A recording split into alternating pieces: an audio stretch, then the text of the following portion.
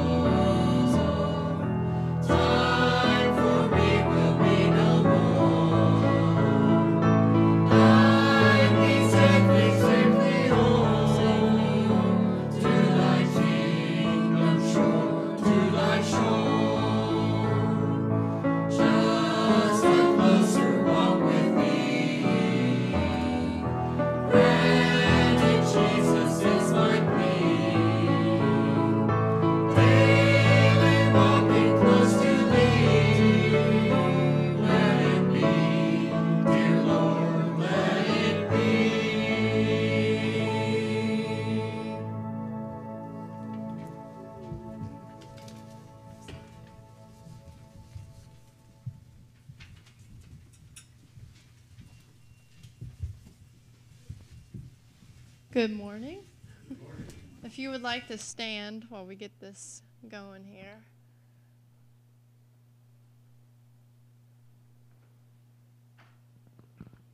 We're going to be singing the same song as last week, so open the eyes of my heart.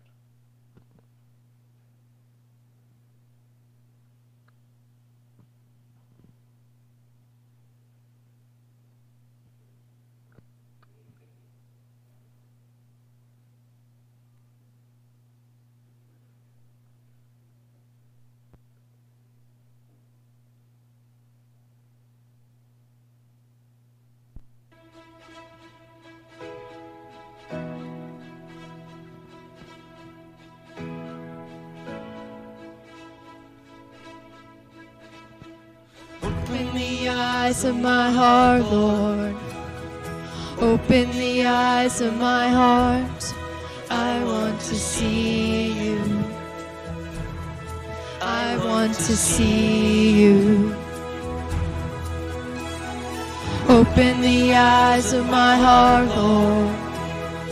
Open the eyes of my heart. I want to see you. I want to see you high and shining in the light of your glory. Pour out your power and love as we sing, holy, holy, holy. Open the eyes of my heart, Lord. Open the eyes of my heart. I want to see you. I want to see you. Open the eyes of my heart, Lord. Open the eyes of my heart. I want to see you. I want to see you. To see you high and lifted up, shining in the light of your glory. Pour out your power and love as we sing, holy, holy, holy. To see you high and lifted up, shining in the light of your glory. Pour out your power and love as we sing, holy, holy, holy. To see you high and lifted up, shining in the light of your glory. Pour out your power and love as we sing, holy, holy, holy.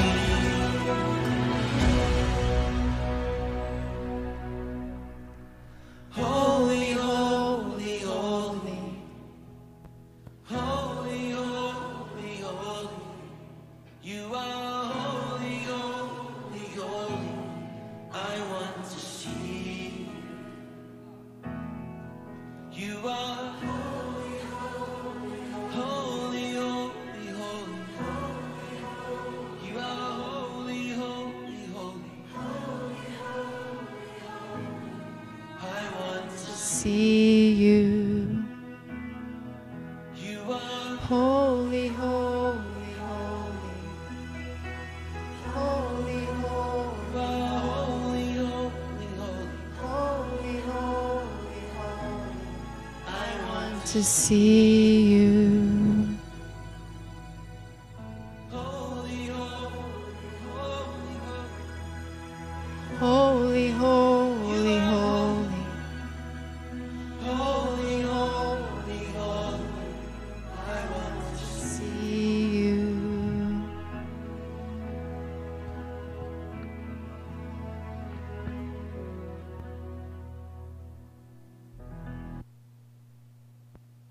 Thank you very much. The next song we're going to do is called Never Alone. We're going to have it up there. I'm hoping that some of you might remember it.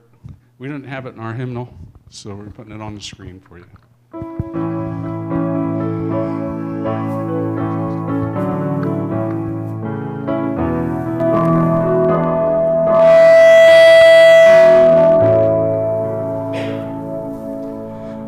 I've seen the lightning flashing, I've heard the thunder roll, I've felt the victors dashing, trying to conquer my soul. I've heard the voice of my Savior telling me to I'm home. He promised never to leave me, never to leave me alone. No, never alone, no, never alone. He promised never to leave me, never to leave me alone. No, never alone, no, never alone. He promised never to leave me, never to leave me alone.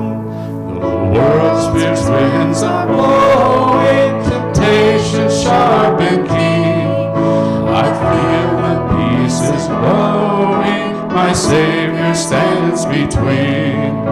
He stands to shield me from danger when earthly friends are gone. He promised never to leave me, never to leave me alone. Oh, never alone.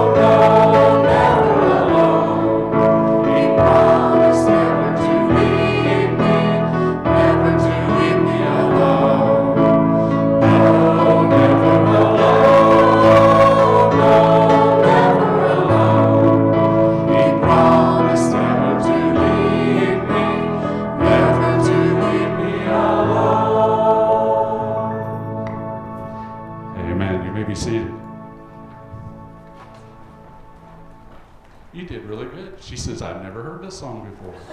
She was singing it really good. She didn't have her mic all the way on, so nobody else could hear her. Oh. I thought it was on.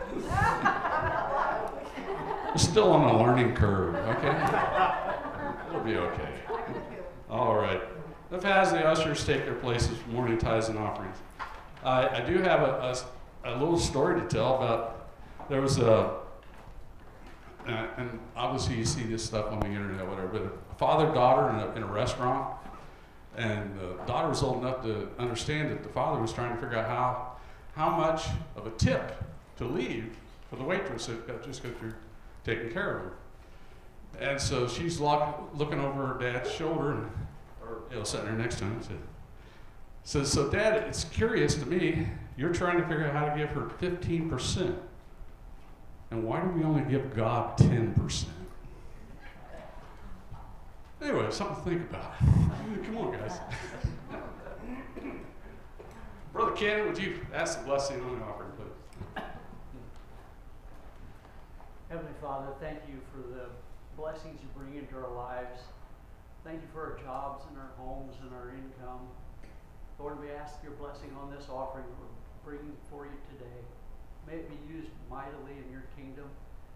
Thank you, Father, for so many blessings in our life, and it's a privilege to bring back some of that to you. In Jesus' name we pray. Amen. Amen.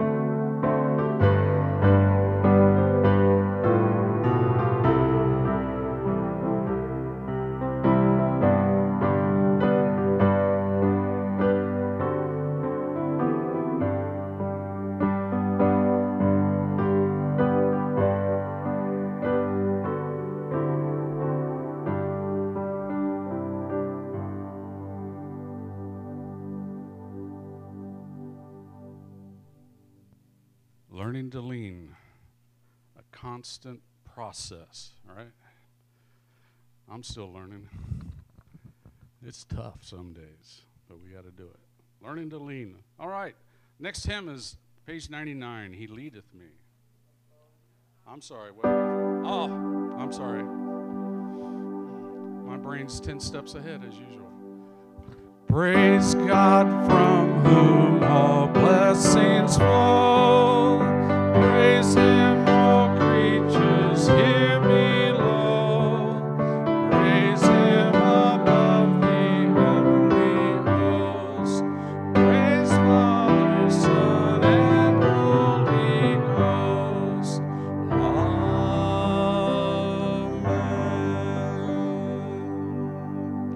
Amen. You may be seated. And okay, junior church? No junior church. All right. 99, He Leadeth Me.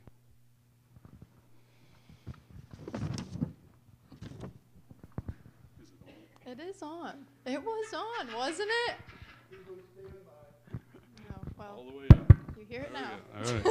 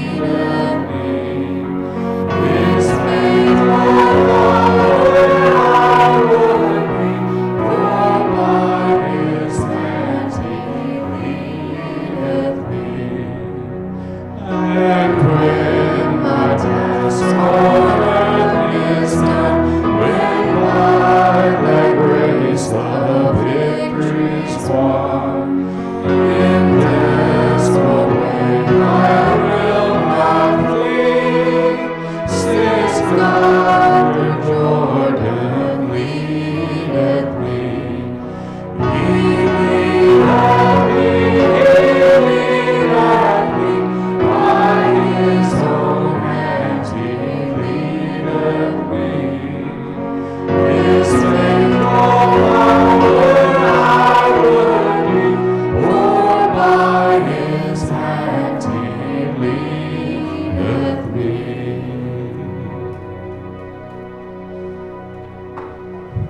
Amen.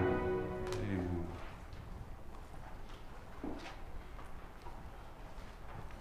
This is a old song that I've done a few times. It's called The Lighthouse, and I like the words to it. I often think about that Grace Chapel is our lighthouse, and so you think about the words as we sing.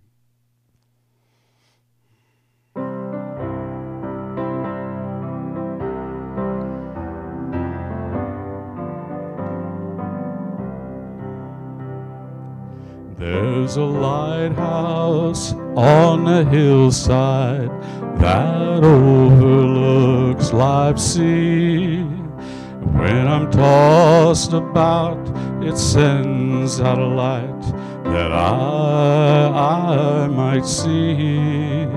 And the light that shines in the darkness now will safely lead us on. If it wasn't for the lighthouse, this ship would be no more. And I thank God for the lighthouse. I owe my life to him.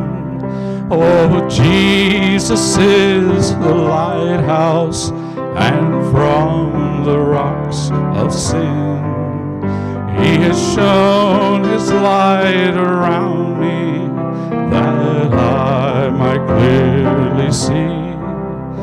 If it wasn't for the lighthouse, tell me where would this ship be? Everybody that lives around us says tear that lighthouse down. The big ships don't sail this way anymore. There's no use in it standing around. But then my mind goes back to that stormy night when just in time I saw the light. Yes, the light from that old lighthouse that stands upon the hill. And I thank God for the lighthouse. I owe my life to him. Oh, Jesus is my lighthouse, and from the rocks of sin he has shown the light around me, that I could clearly see. If it wasn't for that lighthouse, tell me where would this ship be? And I thank God for the lighthouse. I owe my life to him. Oh, Jesus is the lighthouse, and from the rocks of sin he has shown the light around me, that I could clearly see. If it wasn't for that lighthouse, tell me where would this ship be? If it wasn't for that lighthouse, tell me where would this ship be?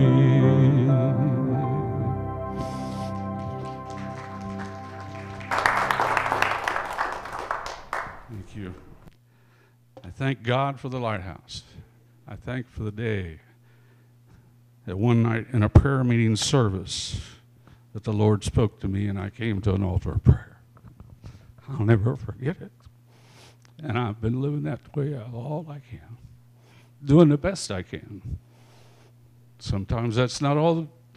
I have to ask the Lord to forgive me and move on, but doing the best I can. Brother Rex, come share with us what you have. Do the best you can for as long as you can.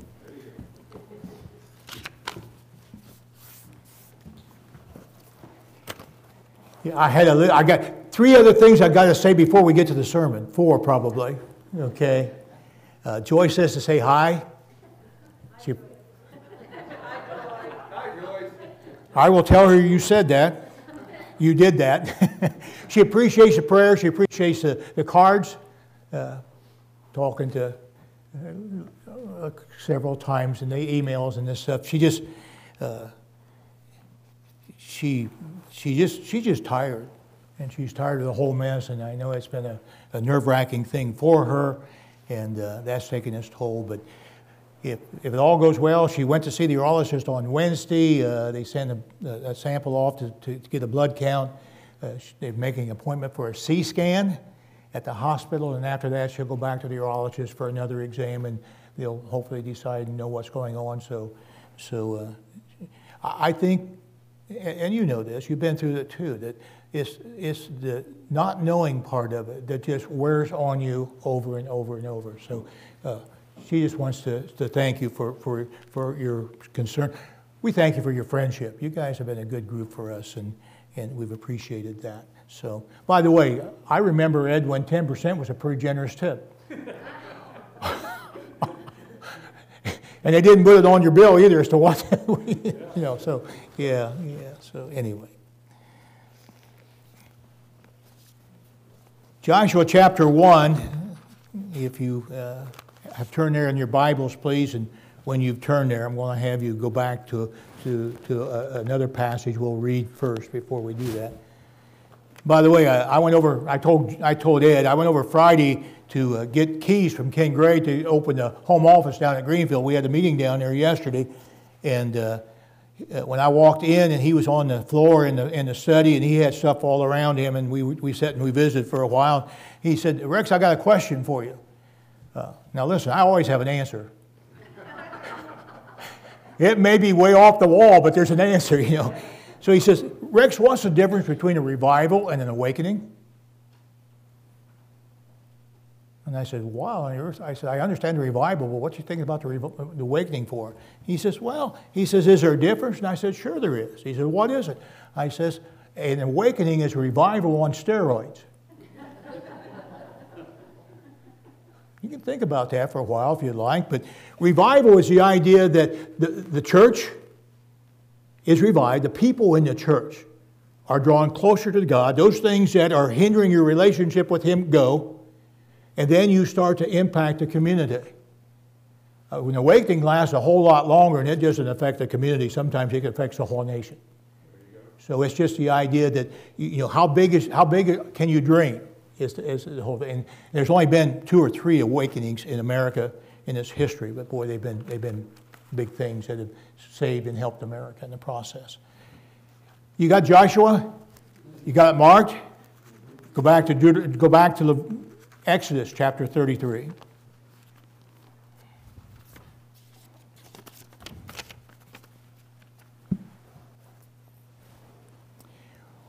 We want to talk about Joshua being the new leader for the people, God's chosen servant to lead the people into the promised land. And this is kind of the background for it. Verse 7 of chapter 33. Now Moses used to take a tent and pitch it outside the camp some distance away, calling it the tent of meeting. Anyone inquiring of the Lord would go to the tent of meeting outside the camp. And whenever Moses went out to the tent, all the people rose and stood at the entrance of their tents, watching Moses until he entered the tent. As Moses went into the tent, a pillar of cloud would come down and stay at the entrance while the Lord spoke with Moses. Now, wouldn't that be an experience? Have you ever, just to hear the voice? I don't know. Most people trembled. Most people were afraid. But anyway, Whenever the people saw the pillar of cloud standing at the entrance of the tent, they all stood and worshipped, each at the entrance to his tent. The Lord would speak to Moses face to face as a man speaks with his friend. Then Moses would return to the camp, but his young aide Joshua, son of Nun, did not leave the tent. That's our introduction to Joshua. Okay? His aide. So Joshua was the person who was with Moses all the time, his right-hand man, if you will. Now we go back to Joshua chapter 1, verses 1 to 9.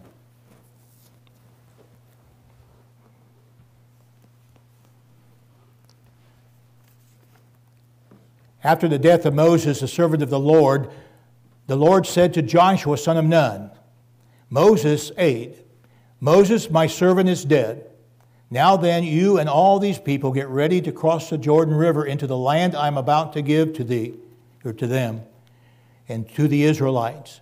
I will give you every place where you set your foot, as I promised Moses. Your territory will extend from the desert of Lebanon, from the great river, the Euphrates, all the Hittite country, to the great sea on the west. No one will be able to stand up against you all the days of your life. As I was with Moses, so I will be with you. I will never leave you nor forsake you.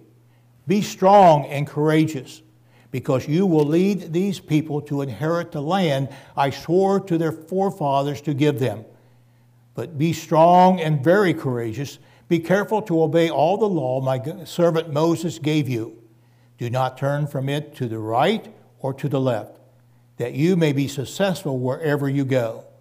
Do not let this book of the law depart from your mouth. Meditate on it day and night, so that you may be careful to do everything written in it. Then you will be prosperous and successful. Have I not commanded you? Be strong and courageous. Do not be terrified. Do not be discouraged, for the Lord your God will be with you wherever you go. The passage in Exodus got me working on a project some time ago, because it speaks about Joshua being young, and we always think about Joshua being young when he was to take over the leadership after Moses. But you start doing the math, and it doesn't work out quite that way.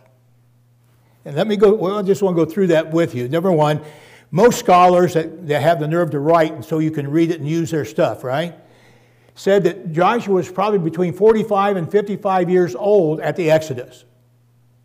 I just round that off to 50. It's easier to do the math, okay? They wander in the wilderness for 40 years. Okay, so how old is Joshua now? He's 90 years old. So this command from God to be strong and courageous had nothing to do with being young. So what did it have to do with? What was it about Joshua that God repeated 3 times, 4 actually, if you go back to Deuteronomy, be strong and courageous? Now the Bible don't tell us, but I have my thoughts. I want to share them this morning as the foundation for this. And I'll start out by asking a question. If you were to follow a leader like Moses, how would you feel?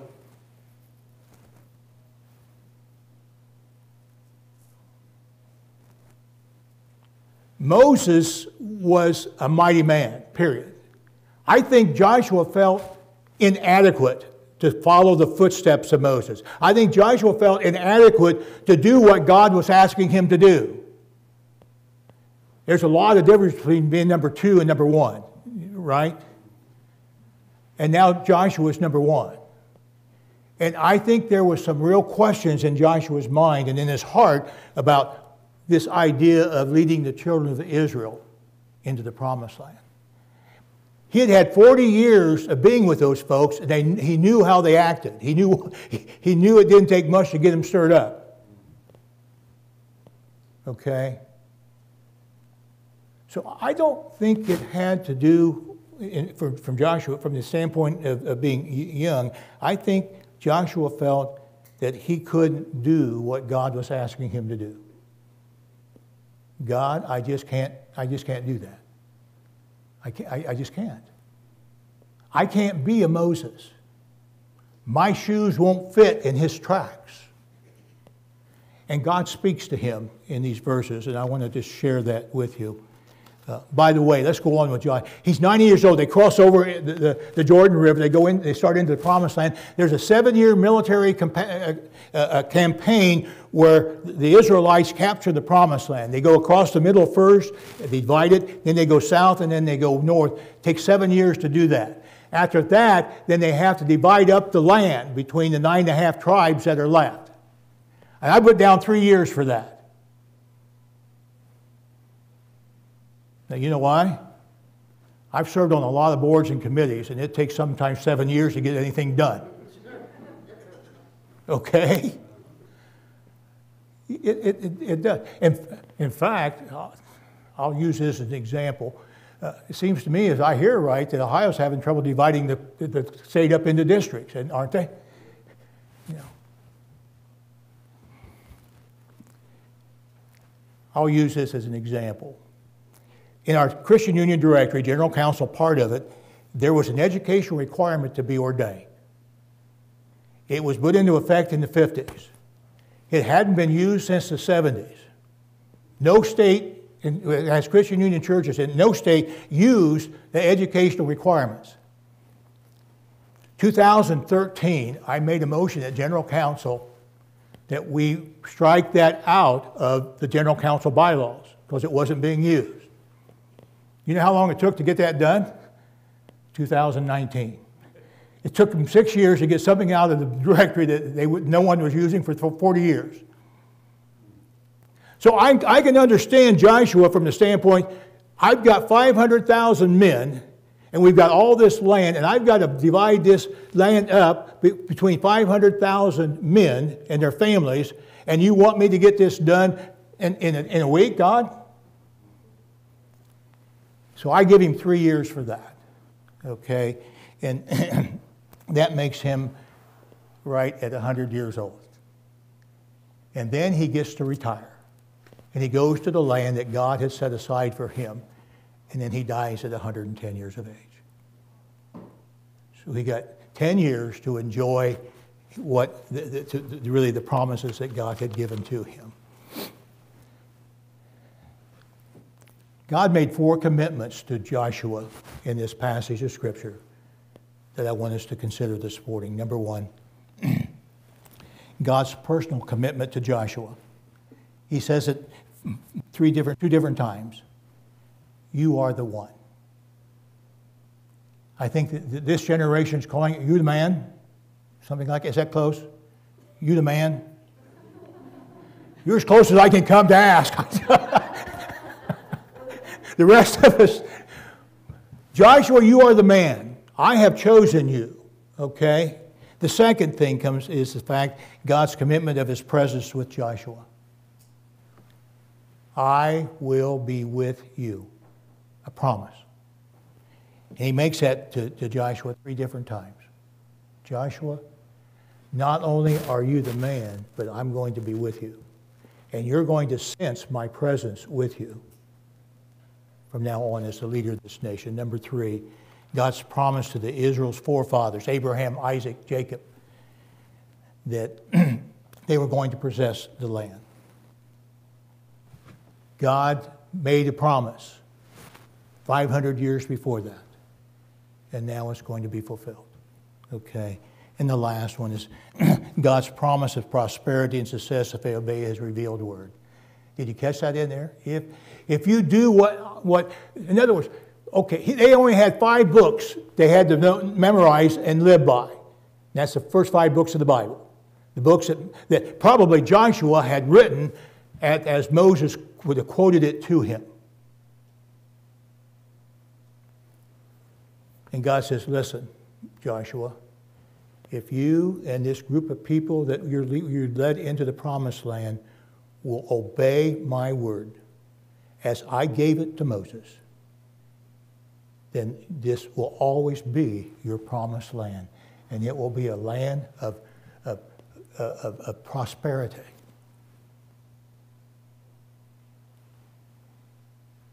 Those are the 4 promises that he made to them. Now let's make some application from this if we can.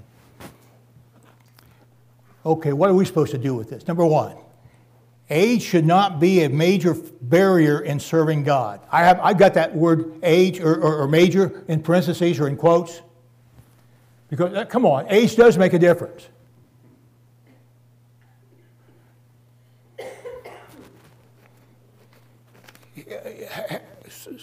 I'll be 76 pretty soon. And I've noticed the progress in this whole thing going boom with the memory. See, I used to not have a problem. I could remember things. And then it got to the place where I was going into the study to get 3 things, and I got 2 of them, and I didn't get the third one. So I would go back to where I started with to try to remember what the third one was. You with me? Somebody? Well, see, I'm beyond that now because I got 3 things I'm supposed to get, and I could go back there 3 times, and I still wouldn't remember what 2 of them was that I was supposed to there for. I mean, it's pretty embarrassing when you go someplace and you don't remember what you went there for. Okay? So, listen, I think God understands this, but age is a barrier, but it's not a major barrier. If Moses could take over this assignment when he was 80, and Joshua could take it over when he was 90, then okay, there's still something that we can do for God's kingdom and for our Lord and Savior. That's the point of that. Number 2,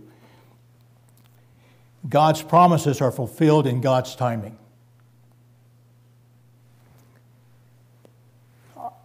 Have you ever been told that you're an impatient person?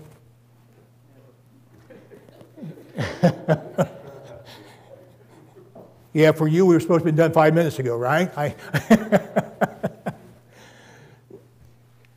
If you're an impatient person, then God's going to work on you. I can just guarantee you He's going to work. It's been 500 years since God made the promise to Abraham before the children of Israel walked on the promised land, the ground. Okay? It's been 40 years since they left Egypt. Sometimes God works very slowly in the process of working with our patience, or rather I should say our impatience. Back home there was a lady. I didn't know her when we were in school. I knew her kids, and I didn't know her husband. And later on, I got the opportunity to preach a few times at their church, and one of the times she just shared that she had prayed for her husband to be saved for 40 years. 40 years every day, she prayed that God would save her husband. When she shared that, her husband was beside her in the pew. Okay? Changed man. He was one of the trustees in the church, and he was involved in things, and just, she didn't tell the whole group, but she said something to me afterwards. She says, you know, he's a totally different man than the man I married. She patiently, every day, prayed for 40 years. So sometimes God's promises are not fulfilled when we want it.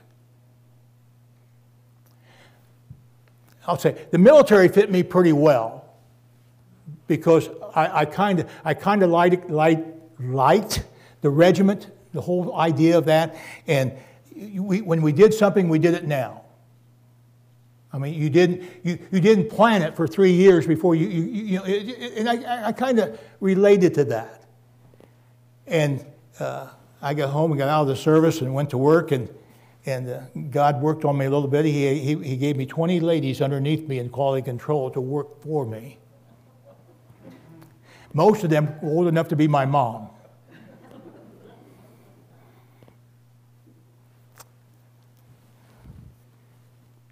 I thought, God, how on earth? What did I do to deserve this? Okay. No, it's a lot different than what it used to be. At Zion, our home church, they called me a converted perfectionist. You know where that's going, right? Listen, we got to be. You got to be patient. Job is our Sunday school lesson. Sometimes we don't understand why, and sometimes God doesn't answer us right away either. And in the time of instant everything, God doesn't always work that way, and we have to remember that. Number 3, obedience to God's word is not an option.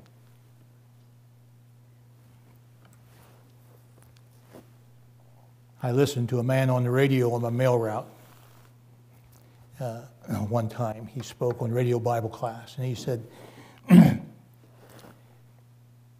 there is no selective obedience with God. You don't get to pick and choose what you will obey and what you won't obey. It comes as a package deal, is what I'm saying, okay? And number 4, God doesn't do everything for us normally. He expects us to do our part. Let me say it another way. Rarely does God do the supernatural when the natural works. When He can use us to do what He wants done, then He won't use the supernatural. That's the purpose, and that's the reason why we're here. And while we're here, we're to serve Him. As Christians, we're to serve Him and be obedient to Him and do what He's asking us to do.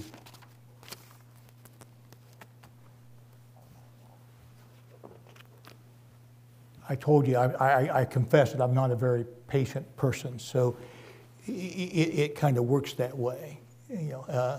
And I've learned my lessons, a lot of them, the hard way. And sometimes we get into a situation, I've been there, where God leads you so far, and then all of a sudden there's no leading. And so you're asking God, what's going on? And you're expecting an answer by supper time. And a week goes by. A month goes by. A year goes by. Sometimes 3 or 4 years go by. And there's still no answer. You're convinced you're where God wants you to be, doing what God wants you to do, but for some reason, He's not using you the way you think He ought to be used.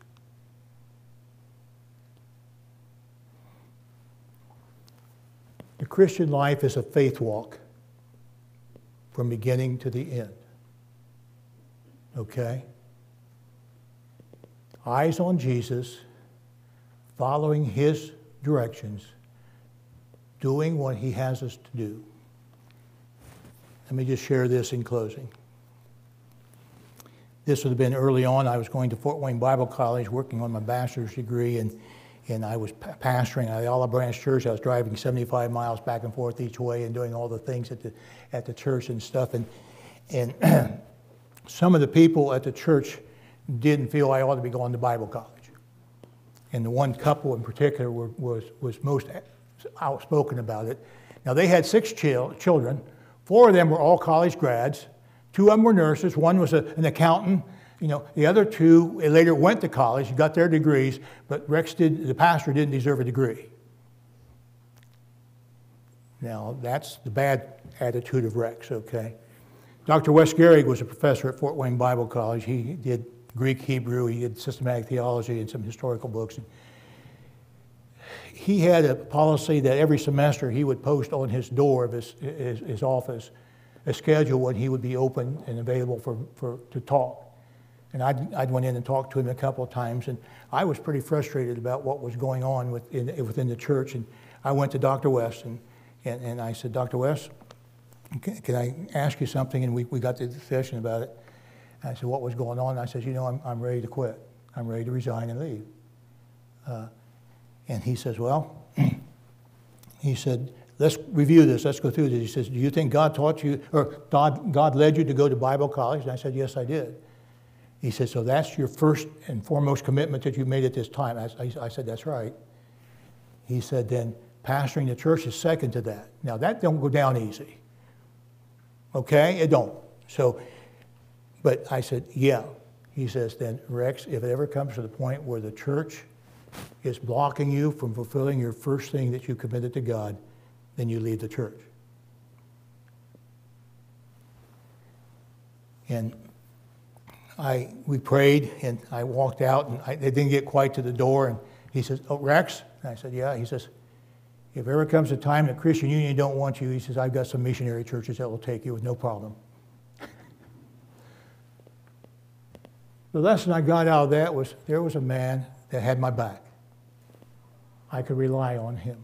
I could depend on him. And sometimes we get into those situations. We go to God. We go to Jesus. But it doesn't hurt at all to have someone that you know has your back and is there fighting for you. Joshua, new assignment, something he didn't want to do. And God says, "I've got your back. I've got your back." Let's pray.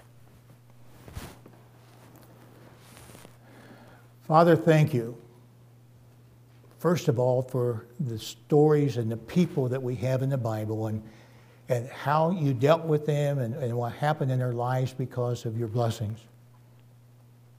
And we have this to encourage you, but more than that, we have your presence. And we know you have our back. So, Lord, just strengthen our faith in what we're doing. Lord,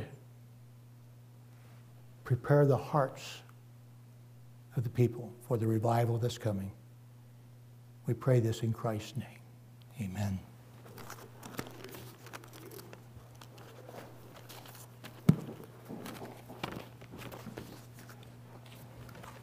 Stand and get your hymnals.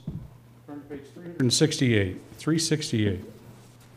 The longer I serve him, the sweeter he grows.